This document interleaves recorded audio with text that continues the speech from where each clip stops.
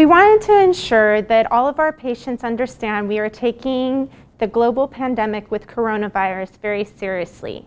When you come in for your orthopedic journey, you will be asked to wear a mask, and all of the staff members and healthcare providers who interact with you will also be wearing a mask. We want to make sure that you feel comfortable with the fact that we are doing everything we can to keep you safe and healthy during your orthopedic experience. Thank you.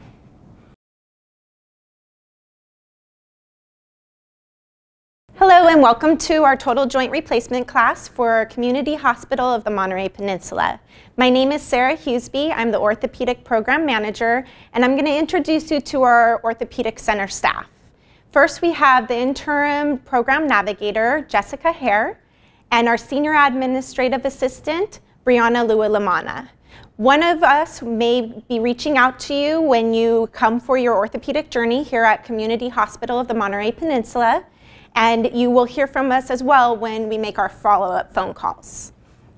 So without further ado, we're going to get into the total joint replacement class for today. It is extremely important to us at CHOMP that you understand that preparation sets you up for your entire stay here with your orthopedic journey. So as part of our class today, we are here to make sure that you feel extremely comfortable with everything that you need to do before, during, and after surgery. Our total joint replacement program here is extremely comprehensive. From the moment you book your surgery with the physician's office to the moment you leave our doors to go participate in physical therapy and return to the community, we are here for you as a team. What you can expect from this orthopedic journey is that we will be there with you every step of the way. We have structured our program to be able to provide you with up-to-date information based off of evidence-based practice guidelines and the best support that we can provide you in the community. We support you also through your recovery and rehab in the community when you attend physical therapy or when you return to work or your other activities. We're here to answer any and all of your questions, and the most important thing that I want you to walk away with today is knowing that you're coming into this surgery with all the support that you need to be able to go out and recover and to get on with a better quality life. You're not having this surgery because you're sick. You're having this surgery so that you can improve your quality of life and the joy that you have with your family and friends. Our total joint replacement program is very comprehensive. We ask that you get optimized prior to surgery. What that looks like is that if you see any cardiologists, pulmonologists, nephrologists, that we know about that and that we have their clearances or physician approval to move forward with your surgery. We have proven pain management techniques with a multimodal pain management protocol that we will be discussing later in this video. We also have a standardized medication practice and a way of doing things through clinical pathways for each of the total joint replacements that we work with. So if you're having a total knee replacement, there is a specific clinical pathway that the entire team works with you to progress through. We also encourage early mobility and walking, which is based off of evidence that says that patients do better if they get up and move the very first day of their surgery within 4 hours of their surgery. So we do have physical therapists and specially trained nurses on the unit to be able to help you with that early ambulation. This leads also to shorter stays where our length of stay is usually 1 night for both total hips and total knees. We'll discuss that later in the video as well. You may have heard your surgeon speak to you about needing to find a coach. This person can be your spouse, loved one, friend, or community member. This person needs to be with you for at least the first 3 days after your surgery to ensure that you are safe at home. This helps with the recovery process, and this person also needs to be available to be able to take you to your follow-up appointments and your physical therapy. Your coach will act as your advocate, and they will help you to ensure that you meet all of the goals of the program. What we need from you prior to coming into your hospitalization is that we need a primary care provider to do a medical evaluation stating that you are healthy enough to proceed with surgery. We also need your other specialists, as mentioned before, to sign off on you going forward with surgery, just so that we can ensure that you have the best outcomes. In addition to this, we ask that you visit your dentist at least a few months prior to your surgery, if possible, and that you do not have any dental work done 2 weeks before surgery and up to 6 months after surgery. We also need for you to be very clear in your communication with us through the entire process. We want to know, are you on any blood thinners? Are you on any medications that you cannot stop, that you've been told that you should not stop by your doctor? We need to know if you have any history of recurrent infections, such as MRSA or other staph infections. We also need to know if you have any rashes or bug bites or any problems with your skin, especially on the side of the surgery. This can delay surgery, so we need to know about these things ASAP. Okay, we also need to know if you have a history of blood clots. Blood clots can be more common with lower extremity surgeries, including the hip and knee. So we want to make sure that we put you on the right anticoagulant medication for your surgery. If we know that you have a history of blood clots, the surgeon can make that appropriate decision. You will be coming to the perioperative clinic prior to your surgery, and we will get more into discussion about that later in the video. We also need you to communicate with us on the day of your surgery if you have any special preferences that you need. This includes if you need to have your glasses on immediately in the post-acute care unit where the recovery room happens, or if you need to have something provided to you, or you simply want the surgeon to know something about you that is relevant to placement for surgery or in the post-acute care. We ask that you write this down on a small communication card and provide it to your short stay nurse on the day of your surgery. You should have been provided with a binder at your visit when you scheduled your surgery with your surgeon. This binder is structured to be able to provide you with a timeline of check-ins and for knowing exactly what you need to do before, after, and during surgery. We do have a video that we ask you to watch. This is about making your home safe. When you come to the perioperative clinic, there is a form in your binder that they will want you to fill out that also talks about a home safety evaluation. This home safety evaluation is a guide to helping us as a program make sure that you know exactly how you need to prepare your home prior to you returning home after surgery. The most important things being making sure that all throw rugs are picked up off of the floor, that clear paths to essentials such as the bathroom, your bed, and other needs are made so that you can use your walker within your home. In your binder, you will also find a page that talks about infection prevention. We are very big about infection prevention here at Community Hospital.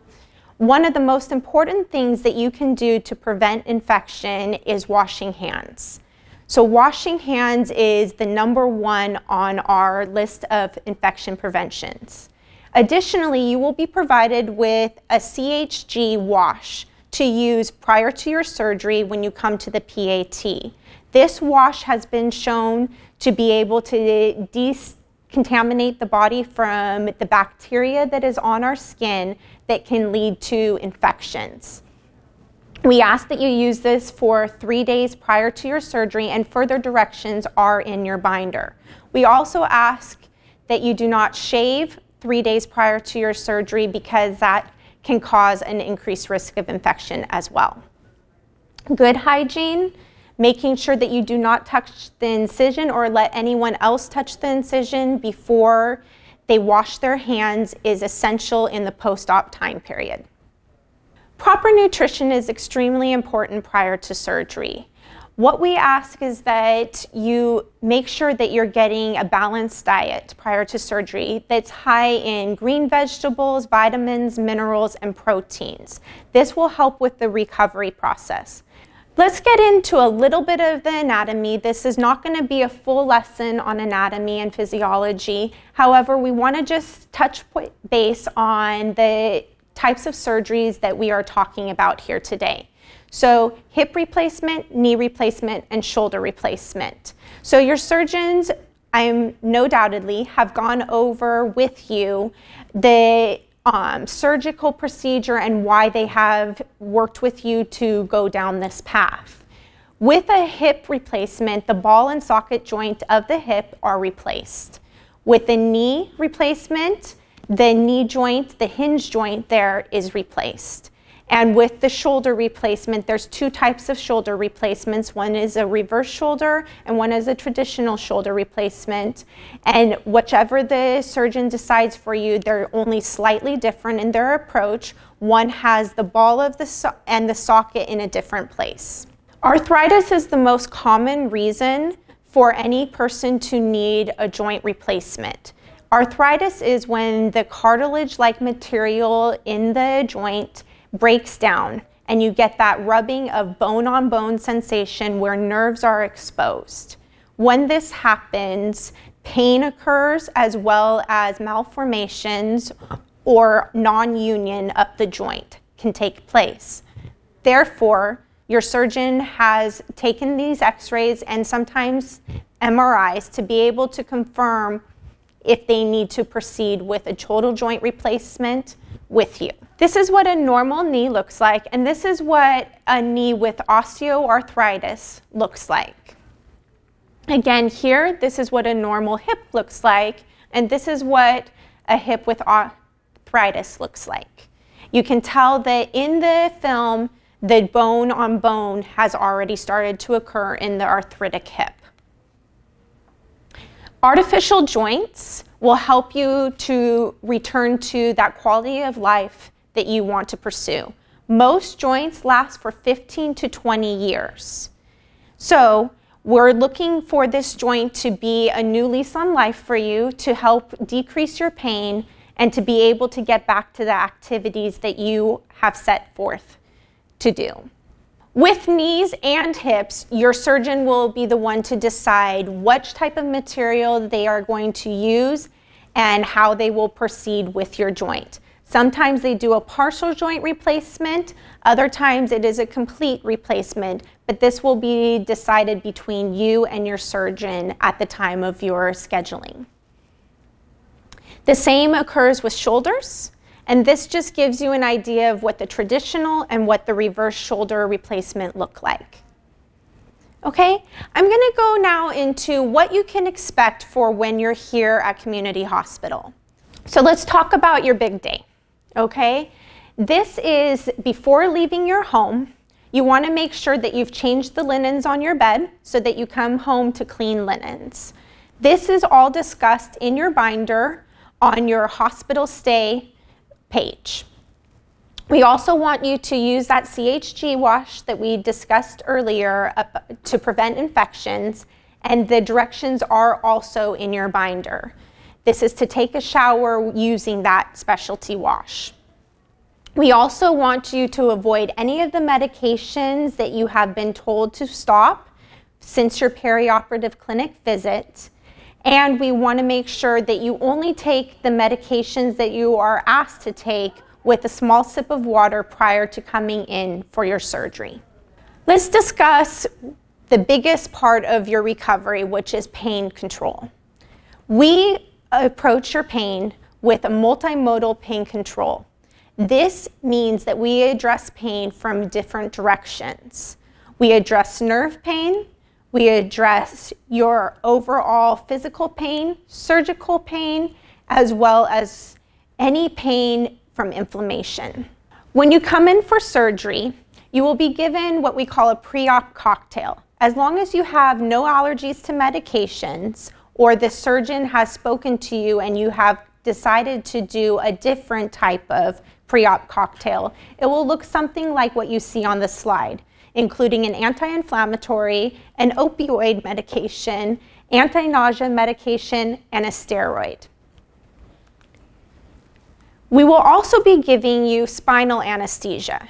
The reason for this is we're able to use less of a general anesthesia. You will still be asleep for your surgery, no worries about that. But the spinal anesthesia helps you to be able to get up and moving faster, which is our goal for post-op ambulation.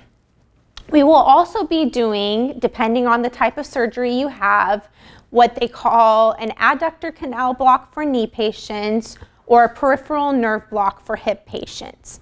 These both will help to control your pain for approximately 24 to 48 hours. You will also be receiving a field block when you're under anesthesia that will be a cocktail of medications decided by your surgeon and anesthesiologist based off of your labs.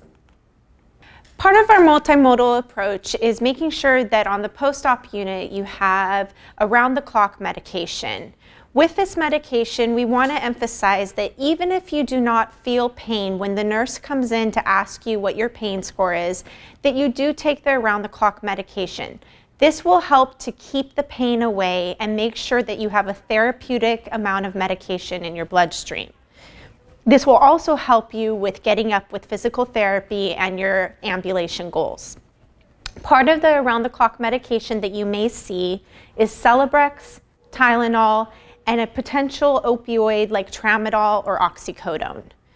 These medications also may be ordered just as needed, or PRN, for when you have an increase in pain or prior to physical therapy.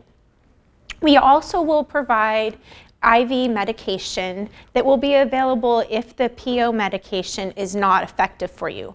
Please note that the IV medication really should only be taken for the first few hours after surgery, and that our goal is to send you home on PO medication the very next day. After surgery care begins the moment you get to the recovery room. So your home medications will be restarted when you reach the recovery room by your surgeon. Your education regarding risk factors and self-care will begin at that time as well.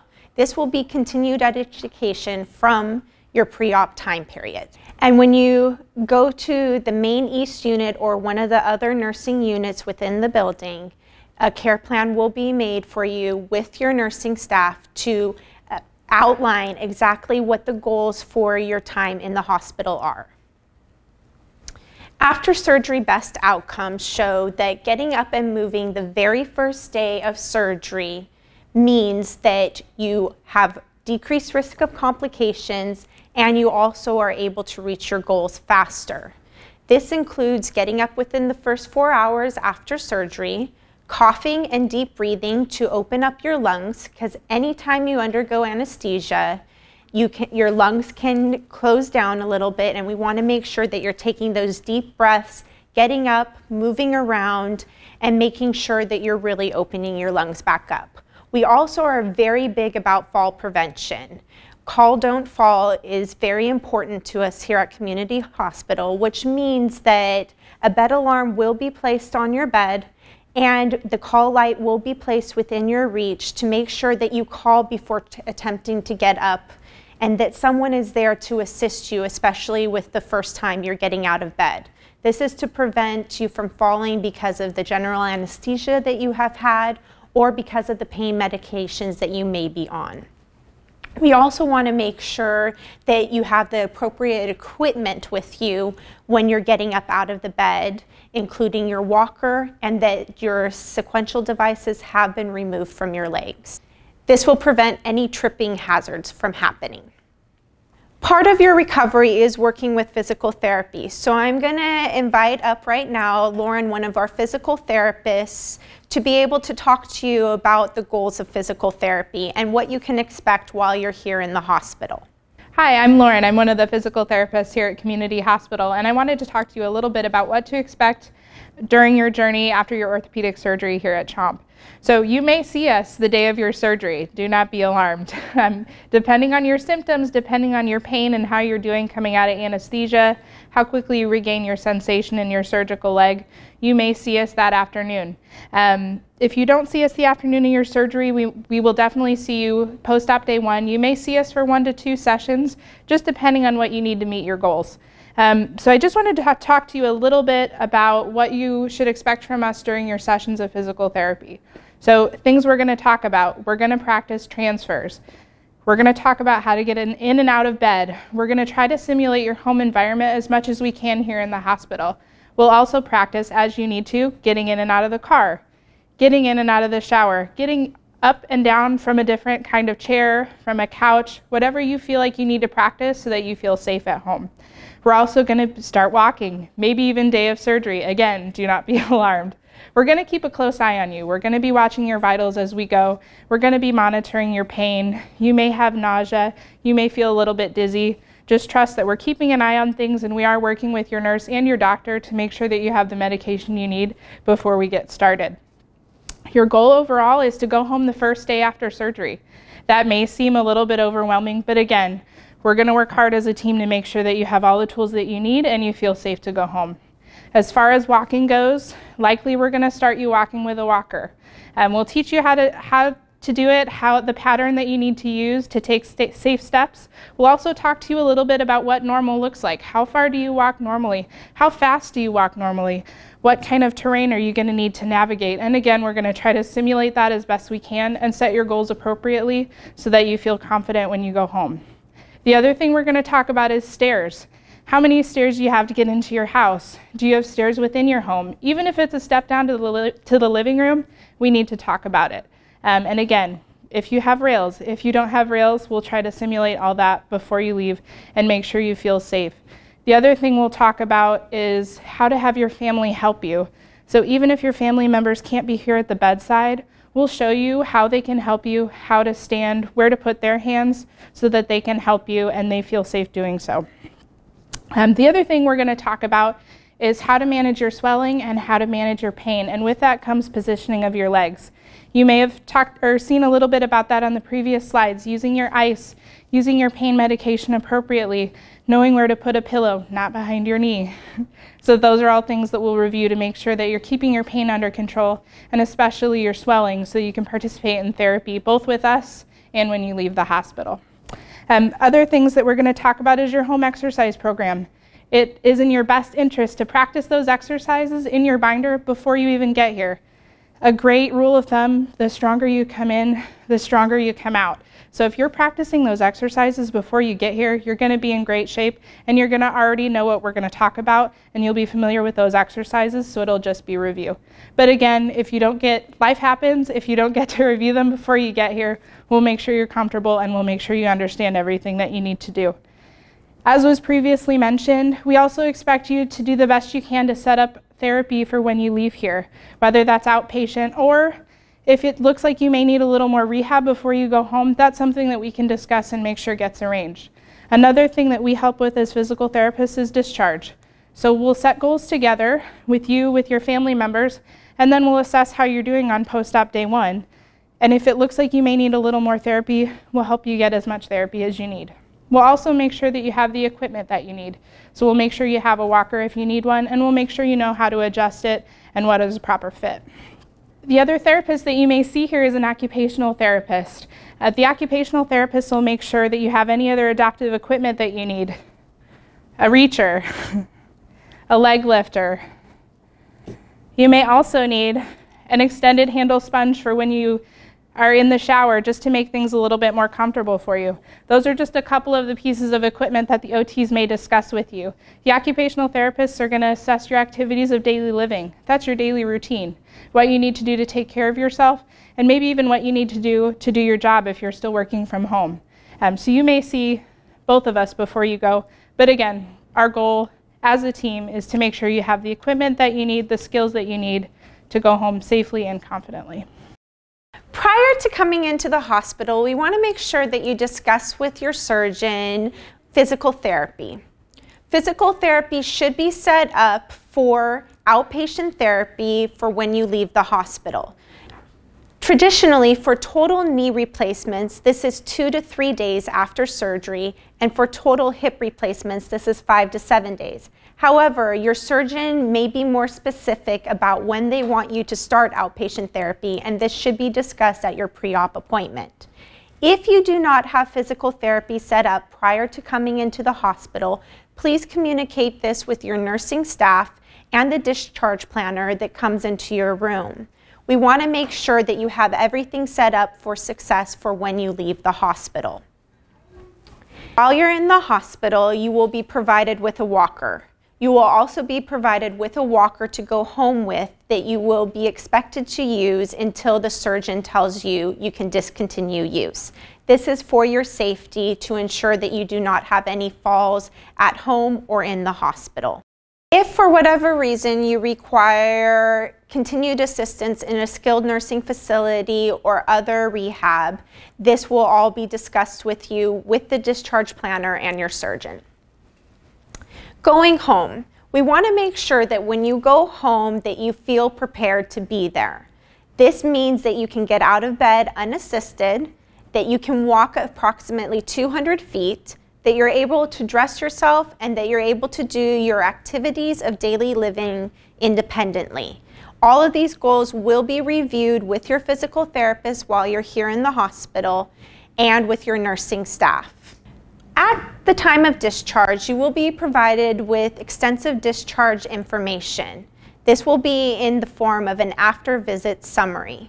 In addition, you will be provided with a green form from the Orthopedic Center that has all of our contact information on it, and you will be receiving a follow-up phone call within 72 hours to just confirm that your pain is controlled and that everything is going well with your recovery. We will also be checking in with you to make sure that you're getting to physical therapy and that you have all of your appointments still scheduled. One of the major questions that we get asked as an orthopedic program is, how do I become independent after surgery? The best answer to this is that you need to commit to physical therapy. You need to commit to doing your exercises at home that the physical therapist provides for you. You need to commit to your post-op appointments and return to your activities of daily living as soon as possible. Commitment to these goals will help you to lead a more independent and active lifestyle. There is a form in your binders called Recovery at Home.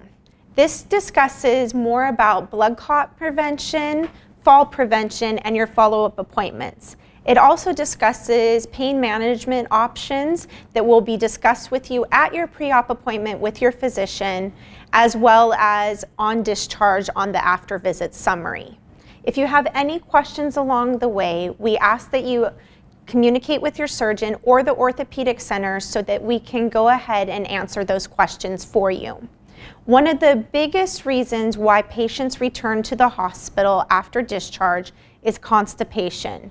So there is an entire section in your binders dedicated to preventing constipation post-operatively. This will also be discussed on your after-visit summary and throughout your stay in the hospital. Life after joint replacement looks a little bit different for everyone. However, our goal is that you can get back to the activities of daily living that bring you joy. This includes exercising, driving, working, and participating in the sports and extracurricular activities that you enjoy. You will need to discuss with your physician any restrictions that you may have after your surgery, because again, this looks different for every single patient. However, the goal is that within 4 to 6 weeks after surgery that you'll be able to return to most, if not all, of these activities. I'm going to leave you with this quote that is on this slide, and it says, "I will be able to do what is asked of me. If I do what is asked of me, I will recover quickly." And I might make a slight edit to that. If I do what is asked of me, I will recover completely. This is our goal as an orthopedic center here at Community Hospital of the Monterey Peninsula. We really want to ensure that our patients are able to return to the community and to their active lifestyles without pain, and to be able to enjoy their family, friends, and the community as a whole. If you have any questions or concerns along the way, please reach out to our orthopedic center team and we will be happy to help you. We hope that you have a wonderful orthopedic journey with us, and thank you for choosing Community Hospital.